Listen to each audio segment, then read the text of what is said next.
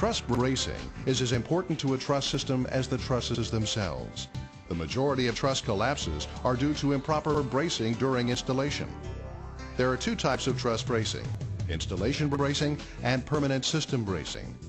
The Light Gauge Steel Engineers Association, or LGSEA, publishes an excellent document for steel truss erectors that provides a wealth of information on the proper handling and bracing of light gauge trusses. Be sure to ask your Aegis fabricator for a copy of this valuable guide document.